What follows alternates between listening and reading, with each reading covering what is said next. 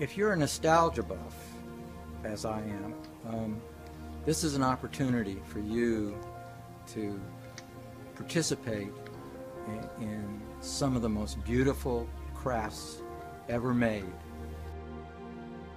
from 1917 to the current boats. They're beautiful. It's a great way to spend an afternoon. Lake Guntersville Yacht Club is a private club, but we're opening our doors to what is one of the premier spots on Lake Guntersville.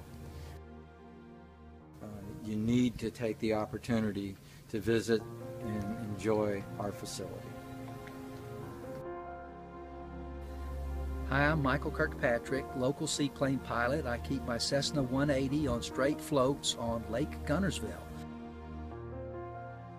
And in May, we're going to have a splash-in, which is a seaplane fly-in on Lake Guntersville, in conjunction with the Antique Boat Society's showing at the Guntersville Yacht Club. It's the Dixieland chapter, and they're going to have a lot of antique wooden runabouts, beautiful mahogany boats, and the seaplanes are going to be there. So that's going to be a very special day in Guntersville, and we hope everybody will come out and be a part of it.